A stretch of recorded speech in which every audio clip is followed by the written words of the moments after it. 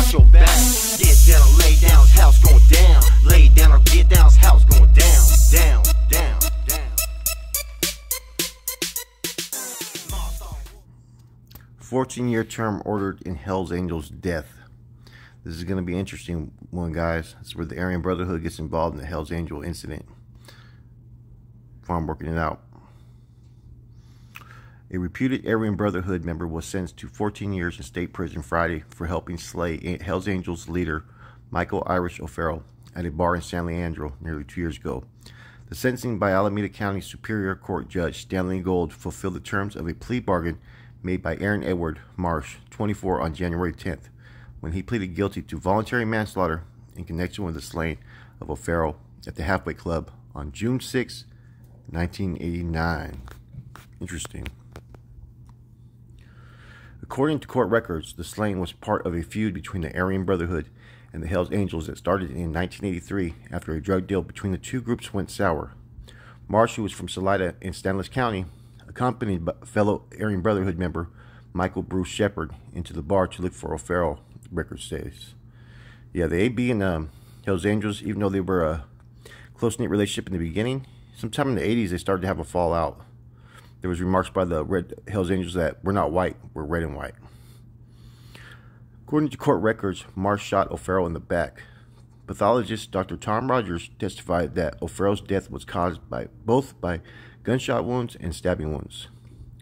So this is an interesting one, man. AB and Hells Angels, a long, extensive history with each other.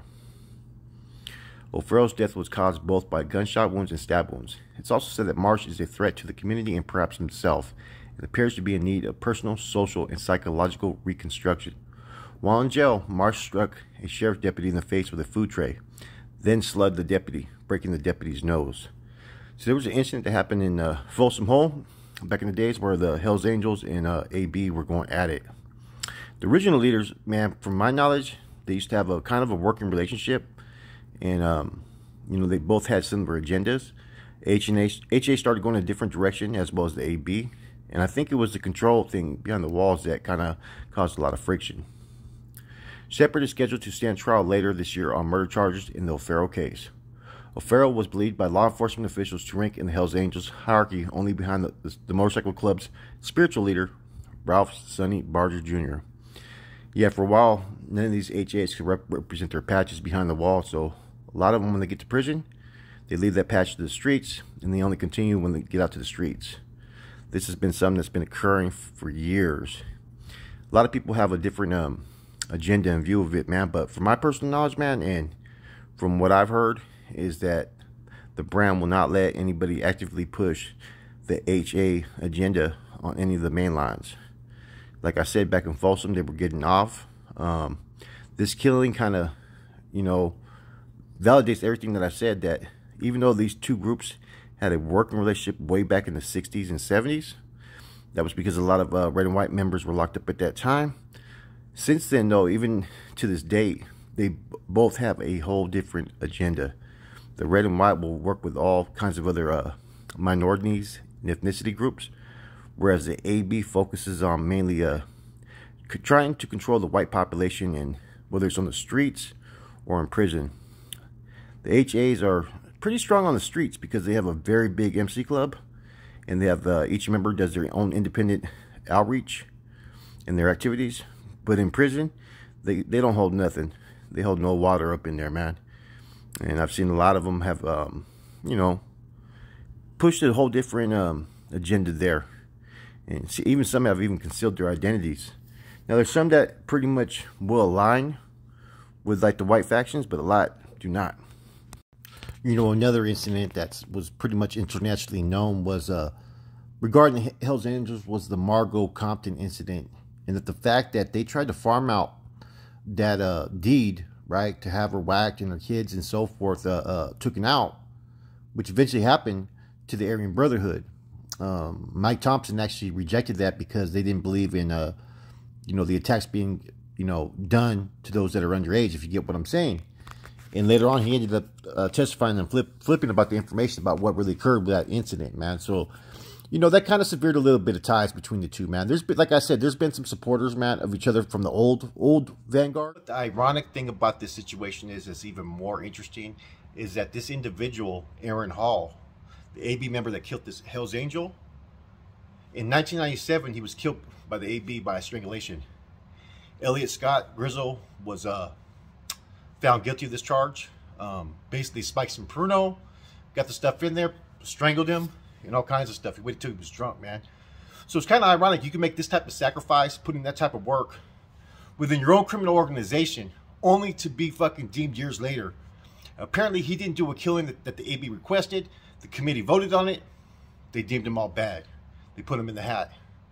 And I think the directives came from they had a kite, but I think Deadeye actually, Healy actually is the one that sent word over there. And the funny thing about it is Deadeye ended up testifying right after. He was only an AB member for about 4 years, because he killed someone too as well. So it's just, you know, prison politics, killings and murders, man. This stuff is nothing new that you've been seeing here recently as far as on these lines. Before, it used to happen in the shoe. And one of the ways the AB used to like to kill people was strangulation. You know what I'm saying? Because using a piece did not guarantee that you could take that person out. So they'd want you to get up in that cell, sacrifice your life by taking a life. That's how these groups operate, man. You know what I mean? It's a very sensitive way of living. You know what I'm saying? There's nothing positive with it, man, but that's the truth, man. So, you know, the same man that killed this Hell's Angel 7, 8 years later is killed himself by his own people. That people are forgetting to realize, man, is that I don't think when you have the same racial makeup of a particular group that's operating in the same vicinity, on the streets, in prison, it's hard to coexist. You know, you could have that working relationship if that faction is a smaller subset, right? But when they kind of each operate independently, you're going to have those that are going to butt heads, have different agendas, different ideals, and so forth, man. And I think that's what's pretty much has occurred within the red and white, as well as the AB. Now, other states, it may be different. The Aryan Brotherhood over there in Massachusetts, there was a David Chalou and Adam Hall. The first one was a AB, other one was Hell's Angels. They conspired together to take out a witness. So in some states, it may be a little bit different, but in the California faction, man, they're both on 2 different pages, man.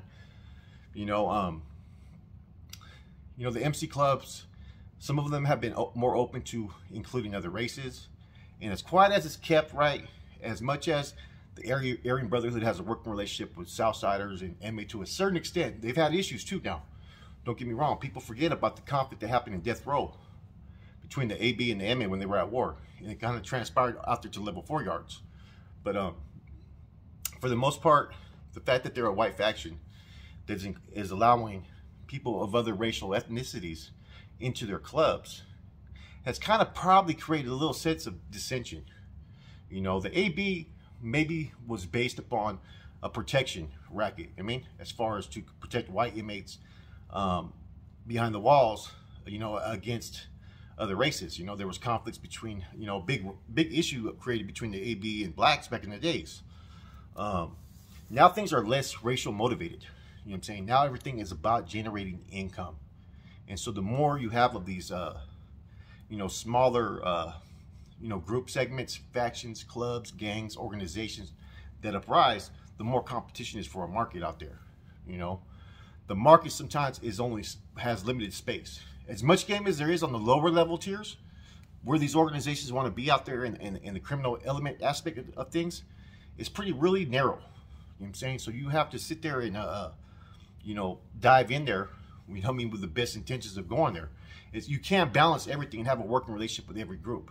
You're going to butt heads, you know. There's no way around it. If that was the case, all these other groups, man, there wouldn't be no wars. There wouldn't be no, you know, gang set tripping and so forth, man. But this is just a quick spill, man. You know, I found this case kind of interesting. I don't know if there's more behind it. You know what I'm saying? It doesn't sound like there was a request based upon the Hells Angels to have this dealt with, because this is the problem. Unless it's someone that you can't get, you always deal with your own kind by yourself. You know what I'm saying? And if an Aryan Brotherhood member can get close to an HA, I'm pretty sure another HA member can get close to him as well. That's the only time you farm things out like that, man. Otherwise, you take care of things within your own faction. You know what I'm saying? Especially in prison. You know, if you know, a white man messes up, if a Crip, a Blood, skinhead, Sureño, whatnot, okay, depending on what the infraction is that occurs, you're not going to sit there and you're going to allow that group to clean it up. And it's up to you and your group to sit there and think if you can accept it or not. That's where a lot of the guerras happen. A lot of the wars happen because certain groups will have conflicts, you know what I'm saying, with each other. They don't respect how that group dealt with that issue. But then again, it's not everybody's business to know how it's dealt with. You know, a lot of the conflicts that were happening between the African groups or the black groups, black factions, and like Sureños had to do with business transactions. You know what I'm saying? Or an act of disrespect that, in accordance to most of these groups, they didn't like how it was dealt with. You know, whereas the Norteños and Sureños, if you fall infraction and endangering your people or almost causing any type of issue, you're going to get dealt with accordingly. You know what I'm saying? Other groups, they may not. They may say, okay, we're going to discipline, we'll deal with it on our own. And see, if that's not enough for your particular group, then you're going to sit there and fuck it, we're going to kick the shit off with everybody. You know, that's happened a couple times, man, like where we've had to do what we had to do based upon the fact that we know we're not going to get the results that we want bringing this to the table. You know, everybody wants to be that dude that can sit there and say, okay, well, you know what, I diffused this situation or whatnot, or I kicked off this guerra, you know what I'm saying? But there's a lot of people who, you know what I'm saying, are placed in positions of leadership nowadays in prison. Or during my time here, things are a little bit different since they've been kicked out, but back then, you had people that were in leadership positions that could not make, you know, a rational decision. They made decisions based upon emotions, assumptions, insinuations, and so forth. And that's where you have all these conflicts arising. You know what I'm saying? Communication is always key. But then again, if you communicate too freely sometimes with some of these factions, you know, some of these factions may take that as a weakness and try to, you know what I'm saying? People are deceptive. You know, convicts are very crafty, man. And if you can manipulate another group into doing your bidding or pushing what your agenda is, you're winning. You know, it's common sense. And that's how prison operates, man. People got the game twisted, man. They think that everything is supposed to go in accordance to this set procedure and so forth. Man, things don't always act like that, man. You know, prison politics, street politics, they kind of, you know, unilaterally, they work together.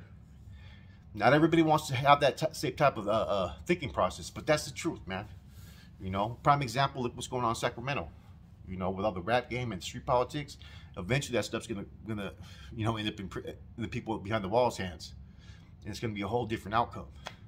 Anyways, man, I thought this spiel was interesting. You know, two different types of groups. In the beginning, they were almost kind of parallel in a sense, and the relationship was a little bit stronger. You know, more with the old timers, like I said before. Now, like, even if you watch some of these new individuals that are pushing the agenda for the red and white, they don't even look like the old biker types, you know, fucking long hair, fucking been up for fucking 5 days, fucking cranking the fucking in the back of the thing and let's just go. Nah, they don't have that. Those stereotypes are no longer there. Some of them are businessmen. Some of them have good jobs, you know, and not every one of them is involved in illicit activities. Let's get that first and foremost. But there is within these groups that elect to involve themselves in illicit activities, which doesn't necessarily mean that these clubs have that main focus, right? But it does have members that are going to engage. You know what I mean? It is what it is, man. Anyways, it's your boy Flacco, Convict's Perspective. I'm out.